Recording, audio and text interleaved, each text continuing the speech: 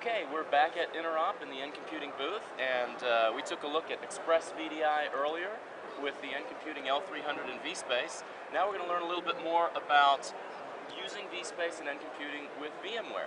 So Kevin, tell us a little bit about what enhanced VDI is all about and what we're looking at in these demos. Yeah, we've talked to a lot of customers over the last few days, and there's two common themes. One is there's people out here that already have a VMware investment. So they've spent the last few years building up that virtual infrastructure. They're trying to figure out new ways to leverage that virtual infrastructure and get more bang for their buck. So they're looking at VDI. And we have other customers that have come here that are just interested in VDI because they're coming from the desktop side, and they are understanding the new technology and really just want something that's more efficient, easier to manage, and can save some costs. So that's really what we're showing here. So VMware has really built a lot of success around server consolidation, server virtualization. They're getting into desktop virtualization. Tell us how we can leverage VMware for a desktop virtualization solution built with NComputing. You bet. So using vSpace and the L300 in a VMware ESX environment is simple and powerful. What we have shown here is a physical machine, and then installed on that is a hypervisor, and in this case we've used ESXi4. Use other hypervisors? Yeah, absolutely. It doesn't matter what you use. ESX is just certainly one of the popular ones that are out there. So Hyper-V or Zen Server would work in this environment too. Great. Absolutely. Okay.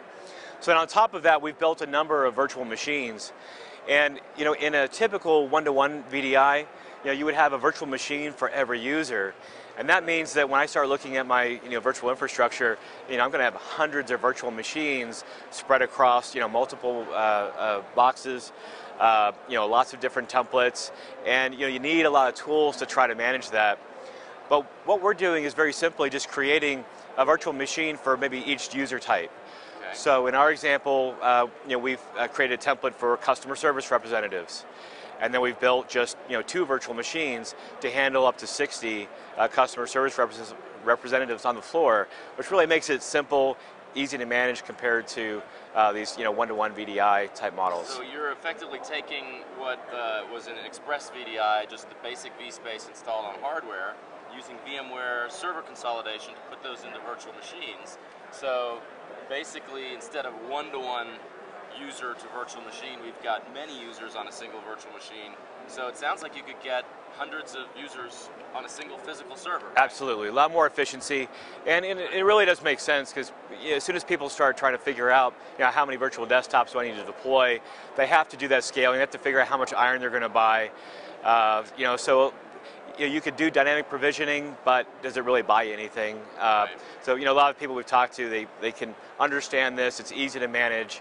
They can take servers in and out for maintenance, build new ones from the template, all the tools and the convenience that they're used to from their vSphere server.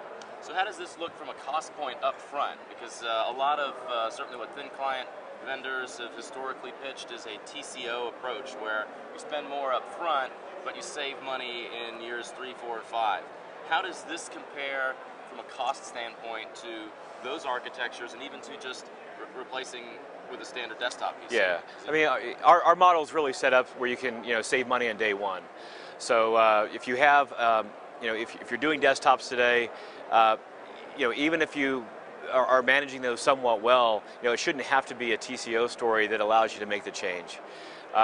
So when we talk to purchasing agents or IT managers responsible for desktop, they could take the same budget that they would use for a PC refresh, actually move to our technology, both save money, and/or put that money towards, expanding their projects. Right.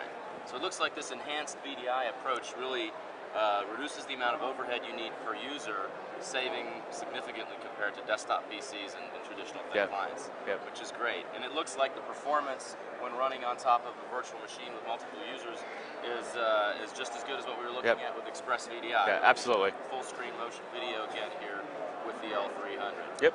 Well, I guess the next question is how does this architecture work if you've got Citrix applications in your environment and you've been using Citrix for a while? Can you work with that as well? You bet. Yeah, I'll show you an example over here. Okay, great.